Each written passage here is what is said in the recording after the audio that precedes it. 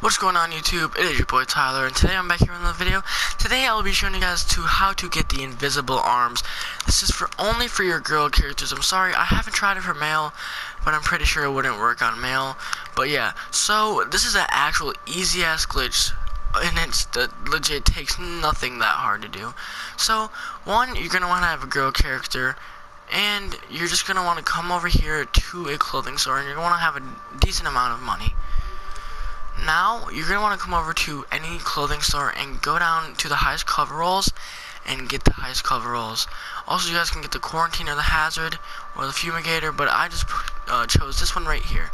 So, what you're going to want to do is you're going to want to put on the quarantine or any of those highest coveralls and come over here to tops, go to down the vest, and just put on any vest.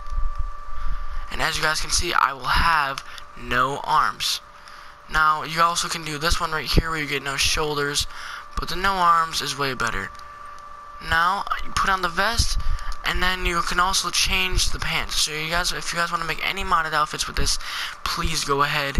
I'm not sure if you guys can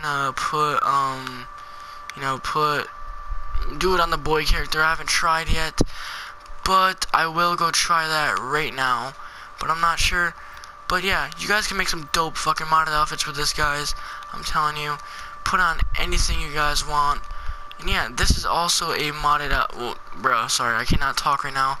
This is a new glitch after the patch of 1.40.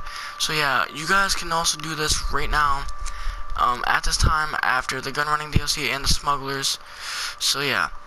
I hope you guys enjoyed this video. I'm gonna be posting another video tomorrow. And yeah, it's also going to be for girl character only. So yeah, I hope you guys enjoyed this video. It's been your boy Tyler, and I'm out. Peace.